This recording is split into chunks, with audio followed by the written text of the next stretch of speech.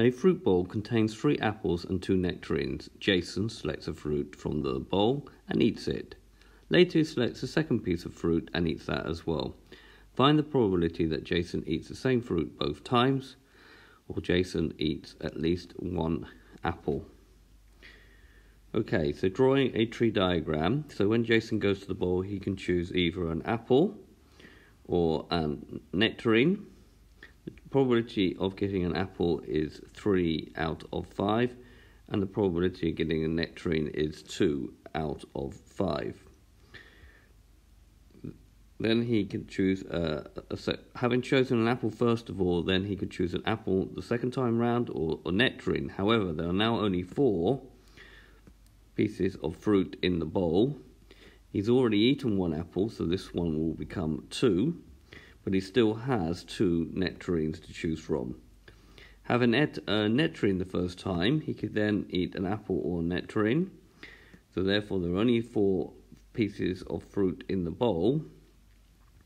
However, here there are still 3 apples, and there are only 1 nectarine to choose from.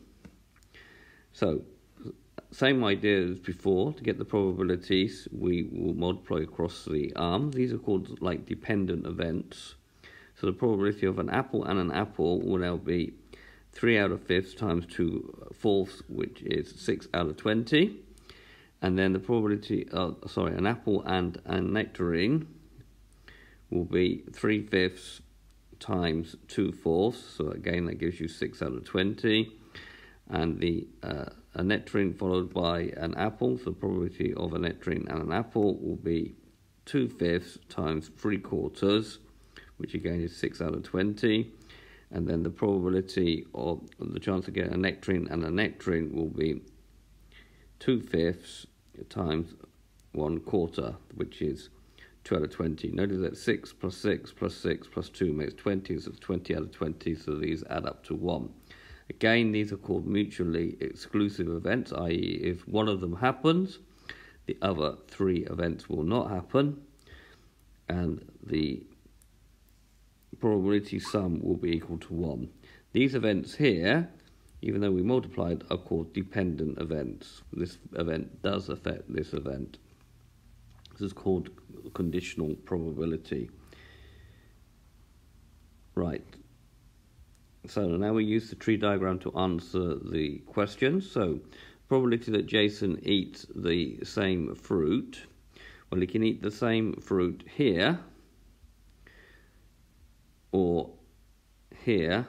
So that's going to be 6 out of 20 plus 2 out of 20, which makes 8 out of 20, which makes 2/5, cancelling down by 4.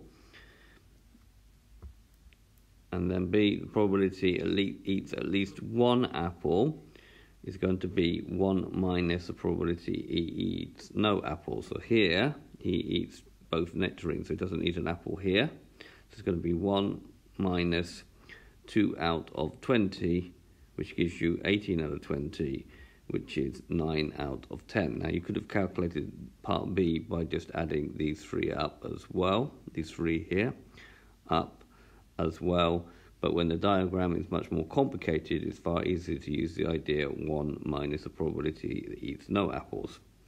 Okay, so this has been a video to show you how to use conditional probability with dependent events on a tree diagram. I hope you've understood, and I thank you very much for watching.